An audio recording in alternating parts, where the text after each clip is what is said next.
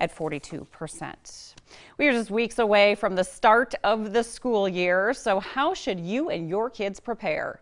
Brooke Williams gets you some answers. There are certain games that we do play. What is that game that you like?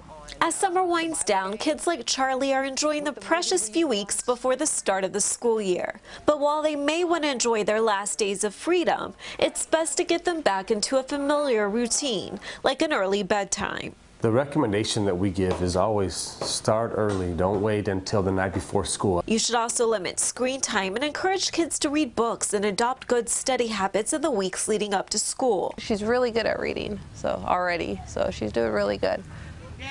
I've been practicing. I got her some new books, and we have some educational games hopefully she'll like.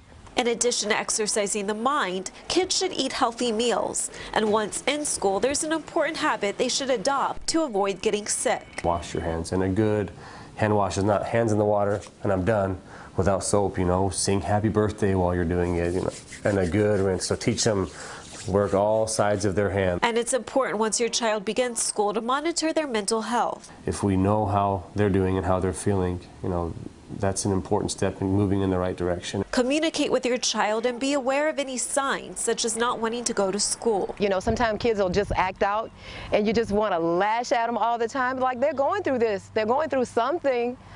So just kind of keep track on them and help them get through whatever they're going through. And one step to getting them on track is to make sure they're prepared to start the school year.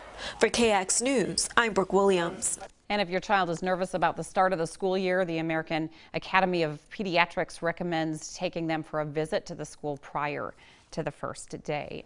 Older animals in shelters can be